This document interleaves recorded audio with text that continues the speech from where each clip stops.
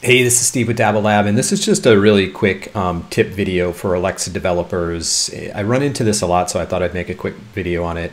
So this error here, Lambda update failed, and the reason is the revision ID provided does not match the latest revision ID.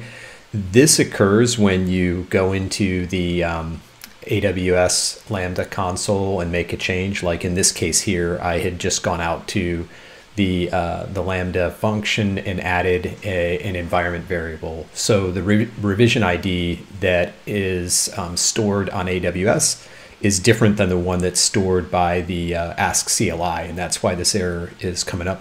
So there's a little note here to call the get function, get alias API to retrieve it.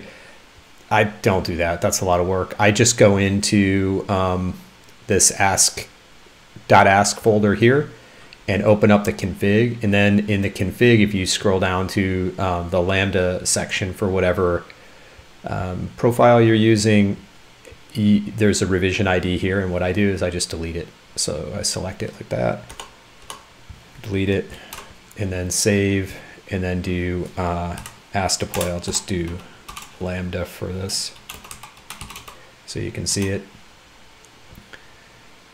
And that resolves it. So now it's going to get the latest revision ID from AWS, and it's not going to throw that error again. So that's it. This, like I said, just a real quick tip. If you have any questions or comments, feel free to leave those. Hopefully this was helpful. If it was, please like the video and subscribe to the Dabble Lab channel. Thanks so much.